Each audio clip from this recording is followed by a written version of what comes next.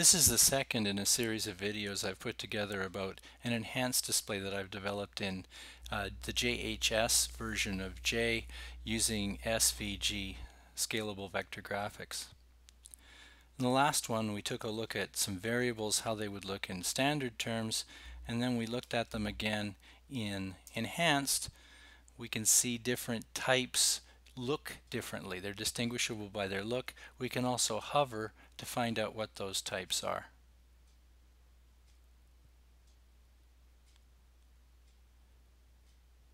And in the case of literals, we can even dig down a little deeper and see what the actual ASCII value is as well. Now, this video will be mostly about literals because I found them a real sort of design challenge, whether or not to put a background on them. And in the end I decided I really needed to put a background on them, and the simple reason is of the non-printing characters. I need to be able to distinguish between a blank, which is ASCII 32, and say a carriage return, which is ASCII 13. Now they look the same, and there's not much getting around that unless I invent sort of other characters that could show carriage returns or line feeds or all the other non-printing characters, and I'm not sure that's the direction I want to go. I was satisfied enough that I could see that they were there, and that I hovered over them, I could see their value. I'll show you where this starts to become important. Let's go back to the standard. So I look at this variable A, B, and C.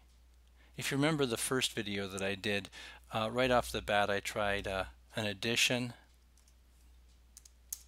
and got a domain error. So that pretty much tells me right away there's a type problem between A and B, and it's not being shown in this. But there's some other interesting things that between B and C, and the key thing is if something behaves differently, I'd like it to look a little different so that I can tell right away that I can start to predict behavior. That's really important to me when I'm programming. So in the case of this, if I do a fairly simple thing and I just append B to itself, I get that. If I append C to itself, I get this. And that really wouldn't be expected if I was working with it just by what I could see from C alone. So to get a sense of how the enhanced display deals with this, we can see A, and I hover over it again because once I'm in advanced display I can do that. It's shape 2-3 integer, so that's not surprising at all actually. B now becomes a literal, and I can see that's ASCII 32, 56, and the shape overall, to get into the lone zone here, shape is 2-6. So that's pretty straightforward. But what's going on with C? Let's take a look at C. Well, this is interesting. If I go in here, I can see its shape is 12. And yet, when it displayed, it looked exactly like this up here. It looked like it, but the key part is right here there's actually a carriage return, and that's what's giving it its second line, and that's what's fooling me into thinking that there's a change in dimension. Now there are times that I want to be able to see that change in dimension. If I'm displaying text and I want the carriage returns to look like carriage returns, I can do that, but I can do that on output anyway. This is really just in terms of seeing what I'm working with as a programmer, and I kind of want to be able to see what's going on. So the fact that this is a single line tells me it's a single dimension, and in fact it is. Whereas if I go back to the standard display,